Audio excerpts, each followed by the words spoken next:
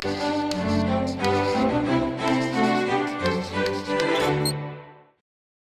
BrainStuff, Lauren here.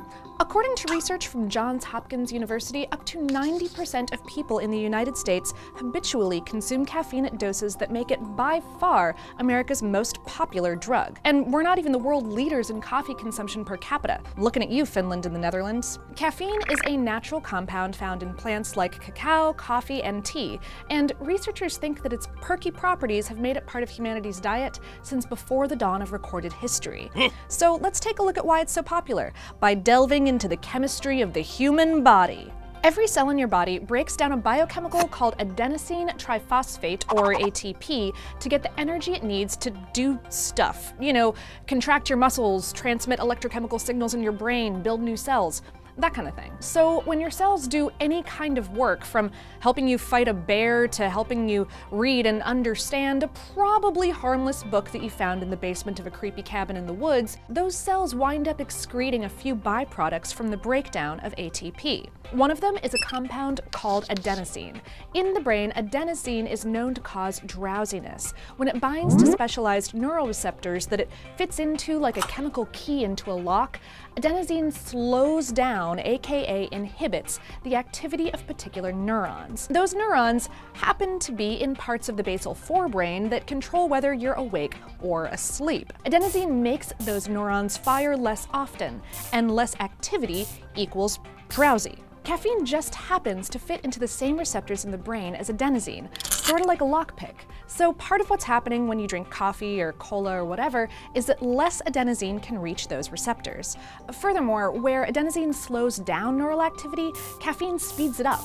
Those neurons start firing more than usual. This extra activity leads to caffeine's physical effects because our brains are dumb. One job that our hypothalamus has is to monitor for extra neural activity because that's a sign of stress or heightened arousal or danger. Basically, your hypothalamus can't tell the difference between an espresso and an attacking kaiju, so its response is the same either way. It signals your pituitary gland and your sympathetic nervous system that there's an emergency, and so they'd better get the adrenal medulla to release some epinephrine, aka adrenaline. Adrenaline, of course, being the fight or flight hormone that puts your body on red alert. It makes your pupils dilate, your airway opens up, your heart beats faster, and your blood pressure rises. The skin surface blood vessels constrict to slow blood flow from potential cuts and increase flow to your muscles. Your liver releases sugar into your bloodstream for extra energy, and your muscles tighten up, ready for action. In other words, you're real awake. The half-life of caffeine in your body is about 6 hours, meaning that if you drink a cup of coffee containing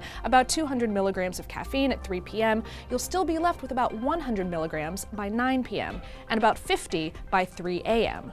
Your brain may still be having trouble binding enough adenosine to really slow down, thus keeping you awake, or at least preventing deep, restful sleep. That's one reason why experts recommend moderation when it comes to caffeine intake. Less than 300 milligrams per day, which equals about 2 cups of coffee.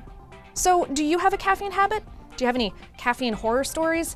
I definitely use coffee to help me concentrate and avoid accidental naps around the office, but when I have more than a cup, I feel like I can vibrate right through space-time. Let me know in the comments. While you're around, give me a like if you learned something, and subscribe so you won't miss our next video. And of course, your source for everything about coffee and other drugs is HowStuffWorks.com.